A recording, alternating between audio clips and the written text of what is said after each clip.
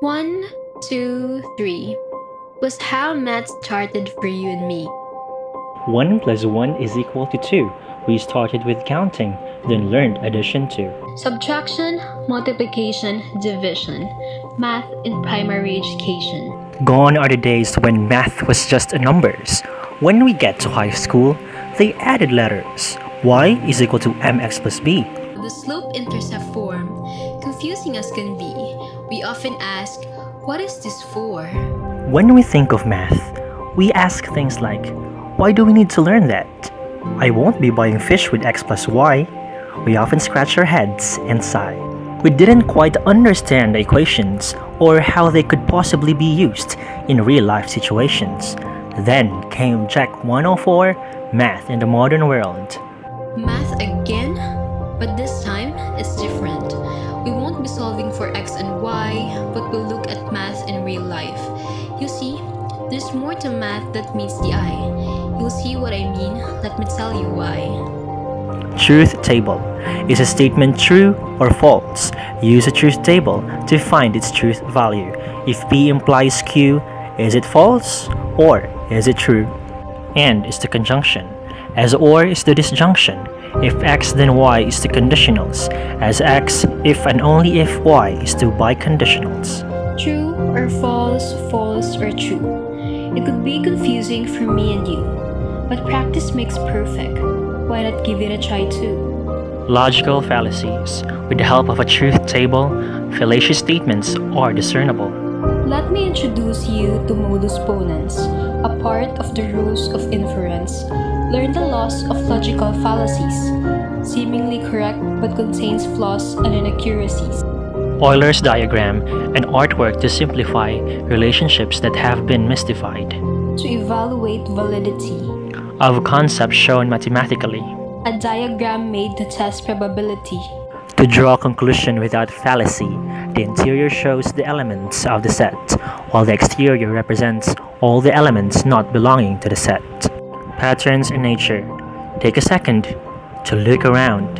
At flowers whose petals are always 1, 2, 3, 5 or 8. At shells, whose spirals are golden, not the metal, but 1.618. At our bodies, take a nice look. They are symmetrical and golden too. Look around and see. There's more math than what we thought there would be. Patterns full of beauty. In nature, you can see. Fibonacci sequence and numbers. 1, 1, 2, and 3, 5, and 8. Repeat the pattern. See, this Fibonacci sequence is what I used here to write the short poem, a fib. Golden ratio and spiral. To be perfect seems impossible, but mathematics says otherwise. There's a special number, 1.618. It doesn't seem that great, but it is the golden ratio, also called as the divine ratio. Irrational as it is, that can be seen in many patterns, in our bodies, in nature, in art, as well as in architecture. Tessellations. Geometric shapes on flat surface. Patterns called tiles.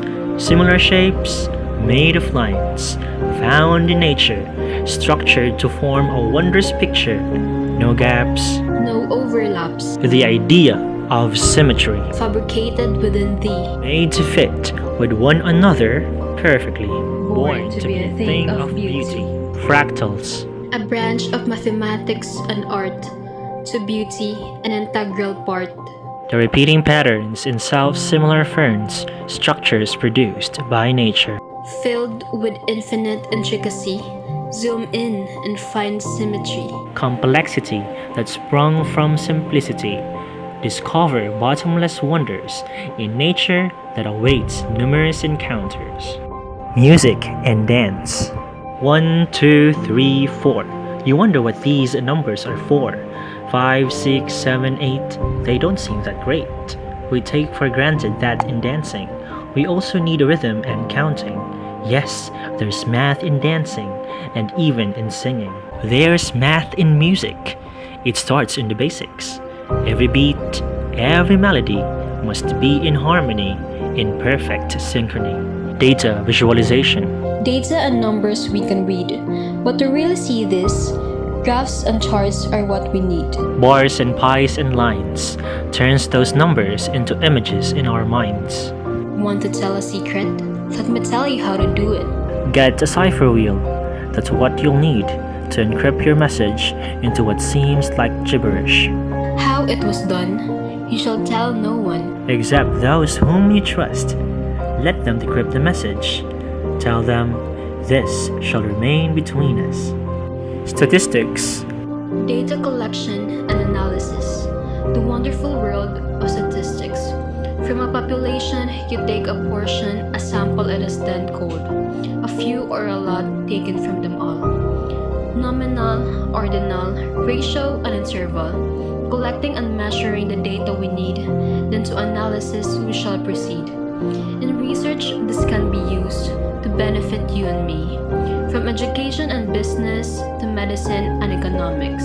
You see, there's more to math than meets the eye. You'll see what I mean. I just told you why. Math is everywhere. We can see it if we just looked closer. There are patterns here and there in man-made creations and even in nature. Math is not just numbers and letters. It's not just about equations and factors.